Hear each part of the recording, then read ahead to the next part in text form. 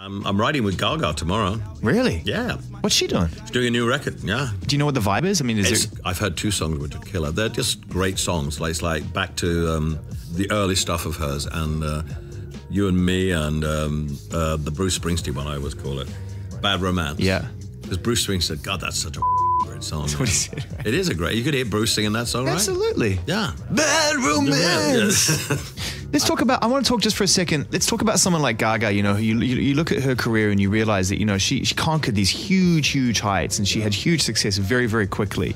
And then she made some bold creative decisions and the pendulum swung the other way. She made some bad career. Art Pop was not a good idea. It was not a good album. I think she will admit that. And then she kind of, in the midst of that, then she did last year, which is 2015, she did 3 things which were kind of amazing. She did the whole tour and the album with Tony Bennett, which did amazingly well. She sang the Julie Andrews tribute on the Oscars, which everybody loved. And she was on American Horror Story. So who is she then to you? Because those are 3 very theatrical, very artistically driven things that aren't necessarily the pop star that people probably, fly-by-nighters, will consider her to be in the first 2 years of her career.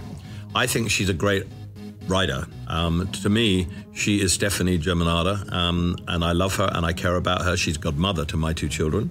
And I wanted to go and make a kind of simple, fabulous, great song record. Maybe like Tapestry, but her version of Tapestry. Oh, that would be epic. And I've heard 2 of the songs, and they're not complex. I mean, they're not complex arrangements, but they're great songs. It's all about the song. Yeah. You know. Still to this day, it remains the craft.